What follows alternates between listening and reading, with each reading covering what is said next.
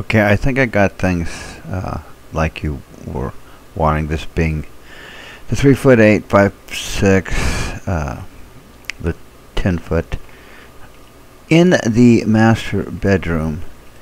Okay, one thing that occurred to me, and I don't know how. So this is not quite. No, let's see. Where'd they put the jog before? Anyway, I straightened. Yeah, before they had this wall coming to here and then jogging there.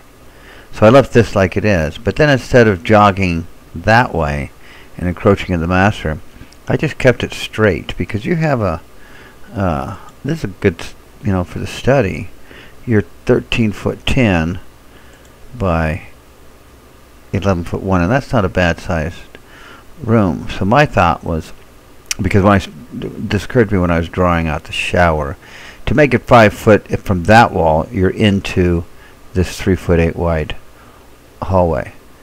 So from when you want it, at least at this configuration, it worked out better to have that extra foot or so right there. But my thought was, then this was the bigger closet, which it's not that big of a closet, but that made this one the bigger closet. So my thought was, this is your tub, vanity, toilet, walk into the shower here. That was my thinking on that. Then I went ahead and started on the kitchen. The way they have it in the other drawing, this is straight, and over you got your refrigerator here, so I lined it up with it. I think I gave you 40 inches or so for the refrigerator, and then I split the difference for your sink, and then I assume from the one thing I saw, this is going to be the stove there. You said you wanted 42 by 5 in each shower, so that's what you get here, this being 42 on the inside, and that then you got your 3 foot for the toilet, and that's going to leave you about, I think it was 3'2" for the vanity. And then I shifted this down the foot like you wanted. The other thing I want you to look and see if I'm thinking right on your porch is, starting from that, I was going to start from the same place, from there, and then go this way, the 23 feet. The plans you gave me, this is 6 foot, and then I have a note from you that says to make this one to 12 foot.